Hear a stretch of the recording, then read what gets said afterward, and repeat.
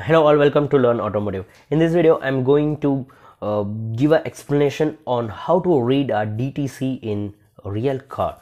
Alright, so this is not about the UDS code, and this is the OBD2 code, but there is a more relation between these two that we'll see in the next video. That we'll have the next video with the read DTC information of 19 service in Unified Diagnostic Service. And in this video, yes, it's all about reading the DTC in the car. Get into that. See, here I'm trying to read the DTC. See, I have turned on the ignition and I'm just trying to accelerate.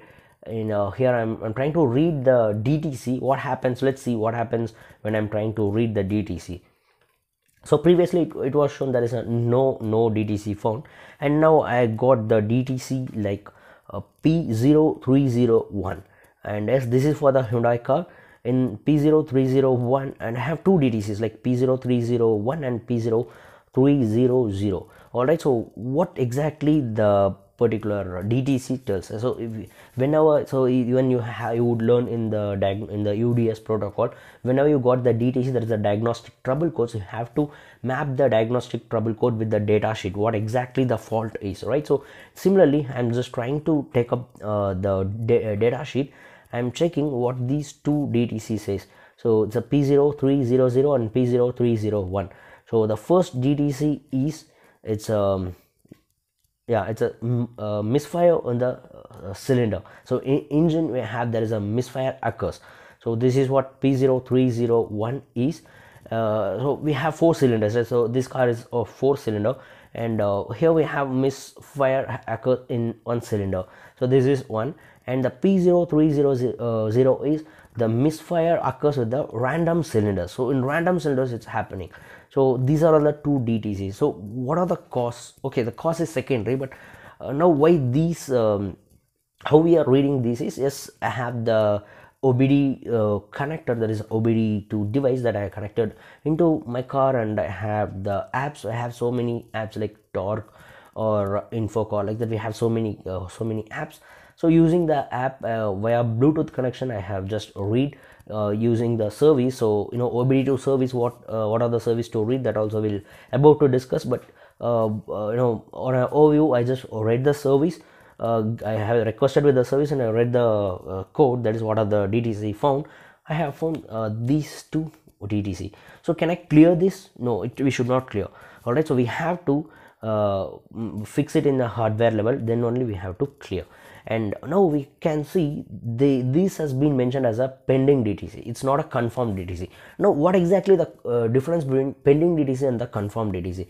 Because most of you or come across the word pending DTC and confirmed DTC, or historic DTC or active DTC. So all are these both are more or less same. Pending and historic. Then historic is past, pending is again it's a future. So but these two are not up to the severe level. And confirmed DTC and the active DTC, these both are on the severity level is high. So what exactly these two, that we'll see.